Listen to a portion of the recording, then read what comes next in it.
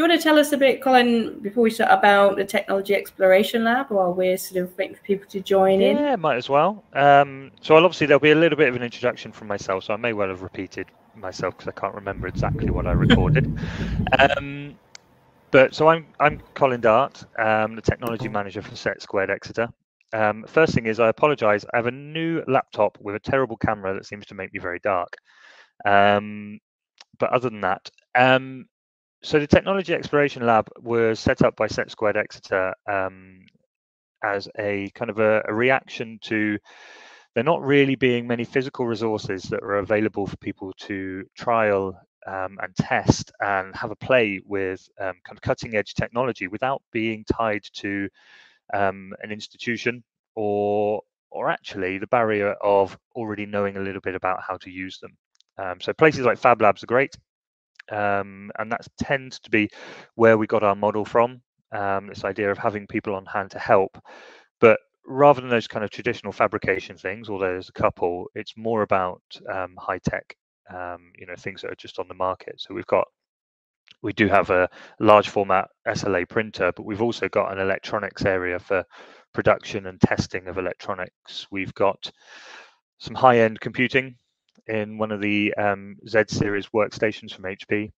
We recently upgraded the RAM to over 100 gigs, so that's nicely whirring along for people's projects.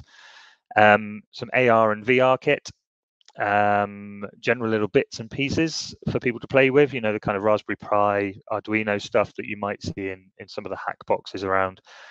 But more importantly, a whole bunch of partnerships with things like software vendors and platform vendors, so that all of that kind of software, all the way from 3D modeling in things like SolidWorks through to data visualization with Tableau, deployment through things like AWS, and so all the kind of dependencies around that, and loads of stuff around that, not only with our support but with their support as well, so that people either through workshops that we run, events that we run, or by engaging with us, we can essentially support people to test whether or not that particular technology is a viable delivery mechanism for what they're thinking about. And that is touched upon in the talk. It's the arena that I work in, which is this kind of viability arena. It's the playing with technology as your day job arena. Colin's just off having fun all the time. Pop in and he's 3D printed something else crazy, and yeah. So I enjoy the resin printer. I always coveted one of those, and you've got a nice one of those. So it's great. I mean, it is great fun, and I'm not going to lie. Several personal projects have been done, and why not? And playing around with the VR headsets and things. Colin's just got the job everyone's jealous of, is what Colin's got. Yeah. So it is almost 3:30, and I can see we've got quite a few people come in and joined. So I'm going to. I'm here mostly as tech support. If you need anything, shout. But I will tee up the talk and play it in a second. Colin will be here then at the end for questions. If you have any questions, pop them in the chat. If they're really quick answers, then Colin might just chat back to you straight away, or we'll save them for Q&A discussion at the end.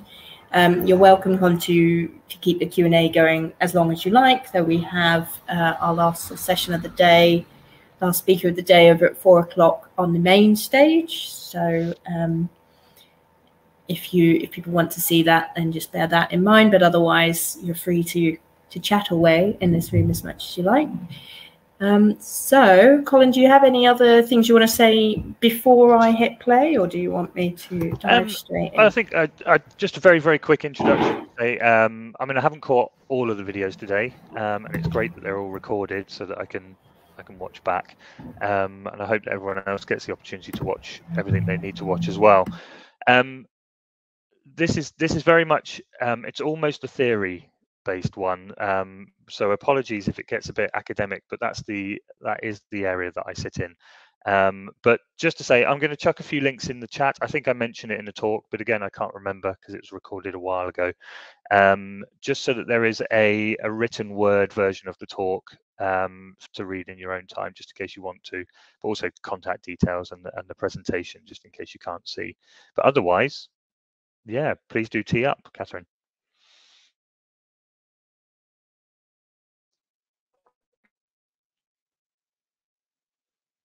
Sorry about that. Had a whole day, but still on mute. I thought I'd unmuted, but the fun thing is that the message that says, "Are you maybe talking? You might be on mute," pops up over the top of the unmute button. So you have to close that before you can unmute. But anyway, thank you, Colin. That's what I was saying. Great session. A lot of stuff that I've sort of spoken to a lot of startups about in the past myself. I love the double diamond, always drawing that double diamond. Everyone loves a double diamond. So it is question time. Make sure you pop your questions in the chat, everybody. I'm gonna kick off. I want to know, Colin, what are some of your favorite examples of fun projects that you've seen, either from local companies or others? I think and honestly, I've not just been blessed with being able to sit around people delivering wonderful things, but also the startups, doing things. And I think the most interesting ones are the ones where you're not quite expecting them, because some of them are, I'm not going to say they're obvious, they're innovations, but you can see where they've got that idea from. I once asked her to speak at an event, actually, because I found it so interesting. But Zoita Mandila, she's a clinical dentist.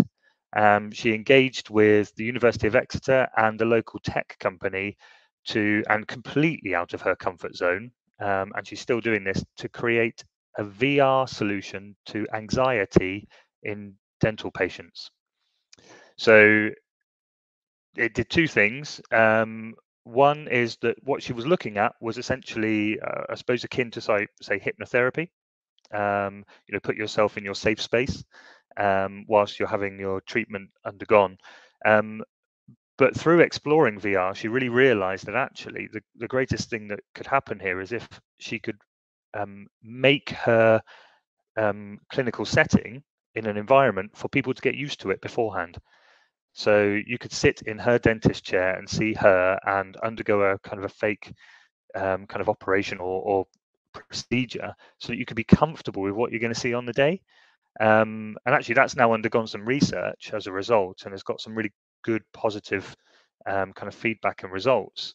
So it started to really push this idea that not only has she sought the kind of expertise and done this wonderful thing that's a little bit off the bat, but has also changed that idea halfway because of that feedback. And there's loads of those kind of examples, really. It's fascinating. I sort of thought her solution was putting a VR headset on people when they were in the chair, so they could look at soothing clouds or something. That's how it started. That is how it started. Okay. So I'm being summoned away to do a next sort of interview chat on the main stage. It'll be starting at 4. But if anyone has any more questions for Colin, or Colin, if you have any more interesting examples you want to share, then feel free to keep the chat going and stay in the room. Otherwise, maybe see some of you over on the main stage in a short while. But thank you again, Colin, for joining us. Thanks a lot, Catherine. Yeah, I mean, you're absolutely right, Richard. It's the getting out of the comfort zone, and it is always a bit hard. And I've had to do this myself many times, and especially when kind of transitioning careers a little bit as well.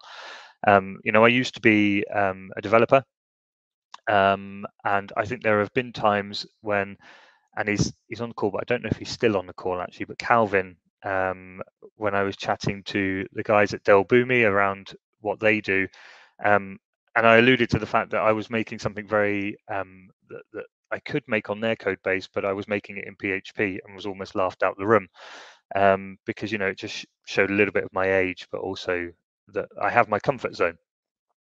But it's really important at that point to acknowledge that it doesn't necessarily mean you're wrong being in that comfort zone. If the right answer is is PHP for whatever it is you're doing, then great. But being able to talk to people and say, is this the right way of doing it? So, being able to, find those peers and those people, are open and honest and saying, do you know what, I'm thinking about this idea. I already know how to do a MySQL PHP thing. Do you think that's the right idea, or should I be looking at building this in something else? And even just really simple things. It might not be the whole project, but it might just be that little element of it that you need that feedback to get you out of that comfort zone, because then you can go off and do something else. And interestingly enough, I'm doing that today because I've not had much experience of using IBM's Watson through their kind of cloud systems. But I know that something that I'm delivering to students next week is something that actually I need to be showing them on what they will probably use it with. So I've got to get a little bit out of my comfort zone to do a bit of prep. So yeah, it is mandatory, or at least it's mandatory to always be looking at whether or not you should. Yeah, Barnaby, definitely. Lockdown's challenges are vast for most people, and I think that's really, really obvious. But I think I work in the arena of trust. The team that I work in, I know that they have a huge amount of expertise and experience. We are all ex-entrepreneurs. We are all I wouldn't say specialists, but we've all had our own ideas and done something. And I think when you're in person and you're speaking to people who are just starting that journey, or maybe restarting that journey if they're doing it again, the first thing you have to do is almost prove to them that you're there to help them and that you are a good basis for that. And that's incredibly difficult to do on a phone or on a screen. It takes a while to kind of break down those barriers, so that alluding to the previous question, so that when we become the peers, when we become the people saying, I'm not sure you're doing the right thing, maybe have you thought about why you're doing that they trust it and that they'll heed that advice. Because if they don't trust you, if they don't, not necessarily respect, but if they don't see that your critical opinion has weight, then it will fall on deaf ears. So yeah, it absolutely becomes a really, really big challenge to be able to do that electronically. Now I'm not plugging Set Squared, but obviously I am. We have, during lockdown, I was fortunate enough to be the head of a project to create our new accelerator, so that it is raring to go and ready for as soon as people are comfortable with coming back. And we've really made a space that does everything that we've been speaking about, because that's why we work in this field. So it's a space where people can have that kind of cross-pollination. They can talk to, if there's a cohort of founders and they all work in different industries with different technologies, they're not people who would usually speak to each other, let alone share ideas and maybe collaborate, other than they'll be sitting in the same room when we deliver them a workshop and hopefully talk afterwards over tea and all of those things that people do in those kind of accelerator spaces. So yeah, I hope so. It's yet to be tested, because obviously, no one's really moving around yet. There's a little bit of it, but not too much. And two, it's really, really difficult to know how comfortable people are going to be when they come back.